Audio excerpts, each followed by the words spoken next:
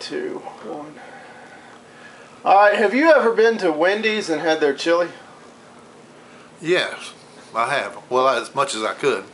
What was wrong with it? Well, they had little square corners of meat in it. You know, it looked like somebody had broke off the edge of a cracker or something. I mean, you know, you're not supposed to have right angles in chili. Really? Right. Where do they get that meat from? Well, it's uneaten hamburgers. You know, somebody just didn't eat the whole thing, and they had a corner. You know, Wendy's has square hamburgers. Well, the meat patty isn't square, which makes it awkward because you got round buns and you got 4 squares sticking out the sides of them. And if they don't all get eaten, then that goes into the chili. It's like a bologna sandwich on square bread. Well, bologna's round. Yeah. But bread's square.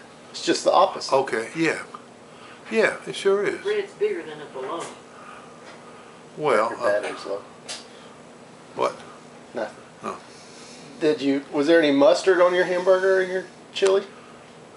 Well, there may have been some yellow substance on there. I'm assuming it was mustard. Maybe Wendy's should call it leftover hamburger stew.